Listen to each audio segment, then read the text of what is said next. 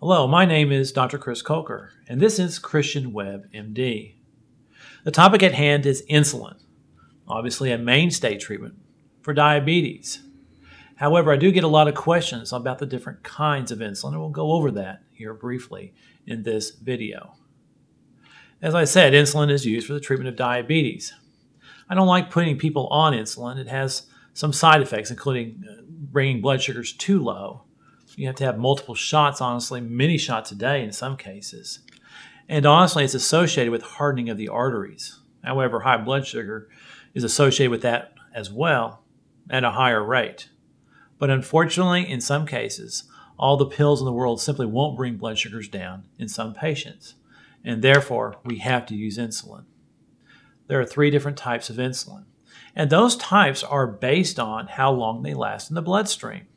We have the short-acting insulins, the intermediate-acting insulins, and therefore the long-acting insulins.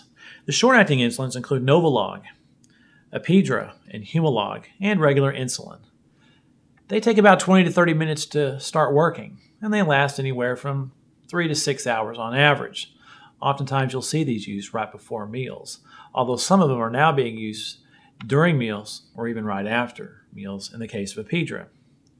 The intermediate insulin is NPH, or Humulin N. It takes about 2 to 4 hours to get going. It can last 7 or 8 hours.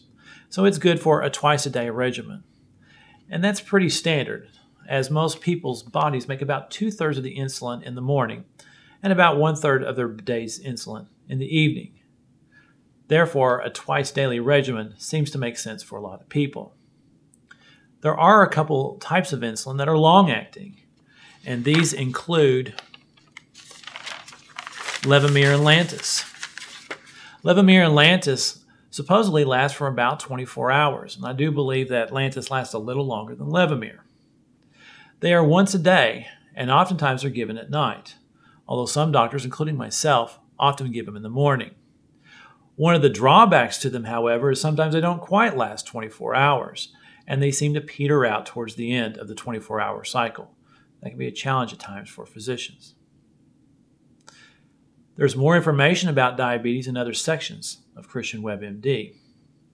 Please remember that this video is for educational use only, and is not to be used to diagnose or treat any disorder, including diabetes.